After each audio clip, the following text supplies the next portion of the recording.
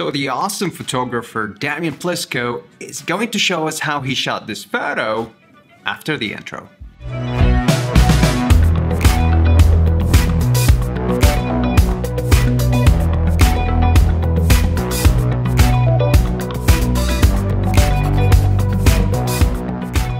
What is going on YouTube? My name is Mo and I'm back with another exciting collaboration, again with Damian Plisko. Now nothing makes me happier than seeing someone like Damian going up to the next level and killing it. And on top of that, he started sharing the knowledge with other photographers. I'll leave a link to his YouTube channel in the description below. Alright, so Damian's going to show us how he shot this photo and how to create what they call, I guess, is the prism effect in Photoshop. Now make sure to like this video and share it with your friends. I'll leave you with Damian. Hey guys, how's it going? It's Damian Plisko here. In today's tutorial, I'm going to show you how I took this Honda Civic Type R image and turned it into this image here, all using Lightroom and Photoshop. So let's just get started with some of the basic adjustments that we're going to make. First off, I'm just going to adjust the white balance to my liking, which is about 5800. Just gives it a bit of a yellowish tone. Next thing, I'm gonna bring down the highlights so I recover some of the whites in the car to probably about 80. Next thing, I'm gonna bring up the shadows to about 75 to recover some of those details in the shadows.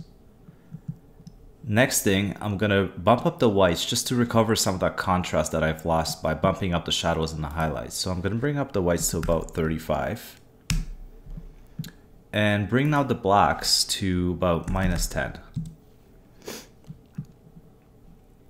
Now I'm just gonna turn down the contrast by about 10 just to get some of those details back as well. Next thing, I'm going to bump up the clarity to about 15. Give it a lot more contrast as well, and dehaze the image as well. And then I also wanted to make this image very colorful and very vibrant, which is why I bumped up the vibrance and the saturation to about 10 as well. Next up, we're going to adjust the color settings in this image. And the first thing that we're going to do is go over to the saturation tab and bump up the reds. I want to do that to accentuate a lot of the color, a lot of the red colors in the car itself. And then turn on both the orange and the yellows because that's something that I wanted to eliminate both in the pavement and in the surrounding buildings. So both the yellow and the orange would go down to 50. And I also want to eliminate some of the greens that are in this image as well. So bump it down to about 50 as well. And then aqua, I believe we brought it down to -10. And then blue to about -45. And that's the desired look that I was going for. And then in the luminance tab, I wanted to bring up the reds as well to about, I would say 35. Now that we finished making all the adjustments in Lightroom, we're going to bring this image over to Photoshop where we're going to make further adjustments. So now that we're in Photoshop, the first thing that I'm going to do is clean up all the imperfections in the pavement, get rid of all these yellow lines, and then get rid of this homeless dude that was walking by the car. And I'm going to replace him with a bit of a hipster kind of guy. But that's later down the road. But first, I'm just going to clean up the pavement, and for the sake of the time, I'm just going to speed this part of the video up for you guys.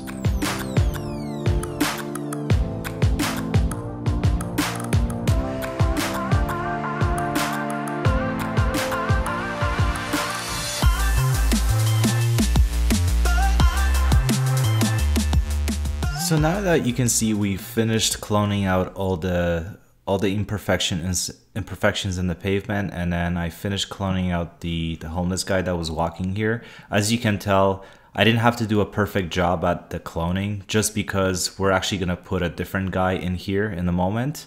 So I didn't actually have to pay too much attention for what was going to be behind here. So next thing that I'm going to do is I'm going to bring this guy that I found online, and I just basically dragged them into the document and I made them about the same size as the guy that was in there before. One thing that I have to adjust is this shadow here. It actually shouldn't be going past his foot. The other guy was kind of further into the document, into the right side, which is why the shadow was going in so far. But let me just clone that out really quickly. Okay. And then I want to match the guy so he matches the original lighting of the photograph and of the guy that was in there originally. So what I'm going to do is I'm going to go down to the adjustment layer and I'm going to choose levels. And then I'm going to make these levels a clipping mask on top of this layer. And then what I'm going to do is I'm going to bring the whites down to about here. Let's just say 170. Let's just say 175. And then I'm gonna bring the blacks down just a little bit, give it more contrast. And then maybe the whites up just a little tiny bit. And because the sun was coming in from the right hand side, what I'm gonna do is I'm gonna create a mask on top of this levels adjustment layer, go down to this gradient tool, and then just feather it so it looks like there's more light coming in from where the sun is coming from. It doesn't have to be perfect because I'm actually gonna adjust this guy so he's a bit blurry as well. But as you can tell, I want to match it a little bit better to the original guy that was in the original photograph. And then I can also adjust the shadow a little bit so his foot, where his foot lands, that's where the shadow meets the end of the shoe right here. So what I'm gonna do is I'm gonna use the clone tool as well again.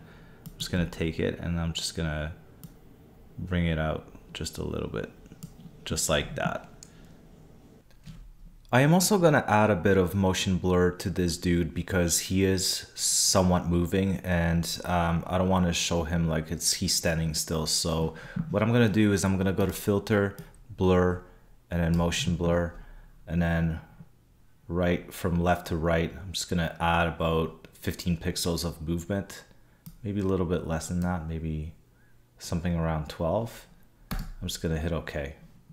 So next up, we're quickly just gonna bring in this Tide Power logo that I created and drop it into the picture and bring it in and situate it right on the ground so it looks like it's sitting, it's part of the pavement. So enter, and then we're going to convert it to a smart object, and then we're going to be able to adjust the perspective on this logo. So we're just going to drag it somewhat like that. Just going to do this super quick just to show you guys how it's done.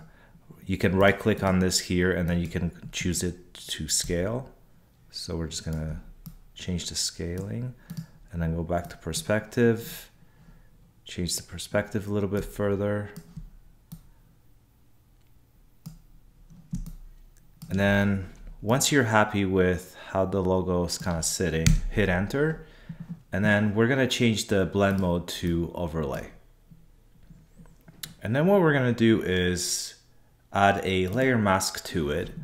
And then with a brush and the color black, we're gonna brush out the logo from on top of the car. So it looks like it's actually part of the environment.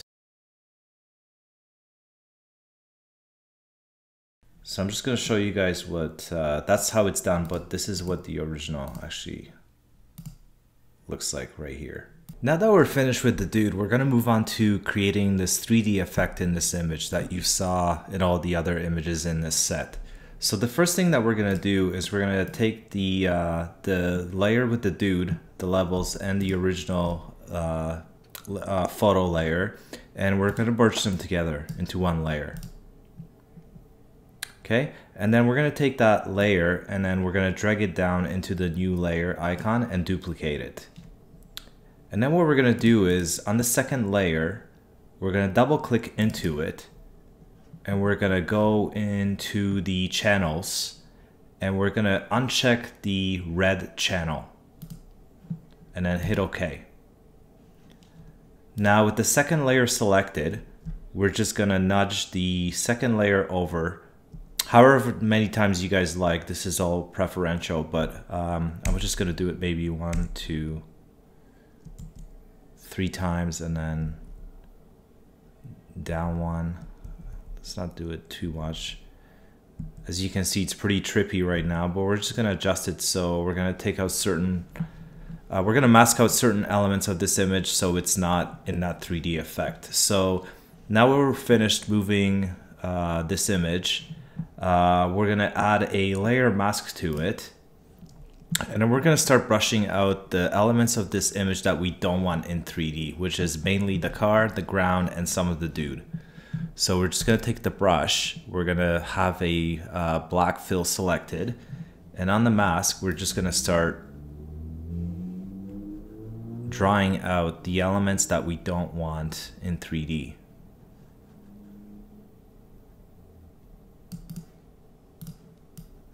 And again, this is all subjective and this is preferential. This is what I wanted to do. I felt like this kind of effect really matched the crazy looks of that Civic Type R. So let's just taking the ground and eliminating the 3D effect from that.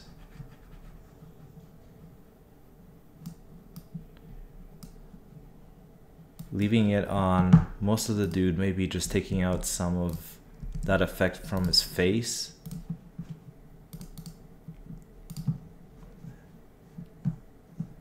And then switching to a white fill, you can put it, you can actually put that effect back in.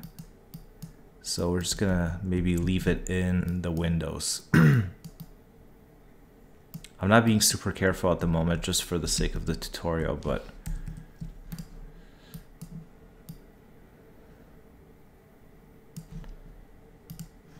let's go back in.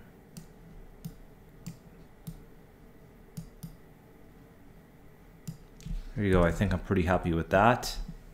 Next up, I added a couple additional elements to make this image even more unique. I added couple diagonal lines, which I essentially created in Photoshop. These are basically just some squiggly lines with some blur effects added to them. And then I changed the blend mode on these to lighten, and then I reduced the opacity to 58%. And then I, of course, covered up the original license plate. Last but not least, I colorized the image a little bit further by adding some more adjustment layers to it. Starting with a color lookup, I added a bluish tone to the overall image. Then I added the levels adjustment layer to it just to bring up the blacks. And then I neutralized the blues by adjusting the color balance on the overall image. And then finally, I dodged and burned some of the elements in the image just to bring out some of the details in the car. So here we have the final image. I hope you guys like it, and I hope you enjoyed this video. I want to give a big thanks to Mo for featuring this video on his YouTube channel. Again, thank you very much and take care. See, I told you this guy went to the next level. Thank you so much, Damian. This video is really awesome. It's packed with information and it's very insightful. All right, YouTube, so we've reached the end of this tutorial. Don't forget to subscribe to my channel. Thumbs up, please, and I'll see you in the next video.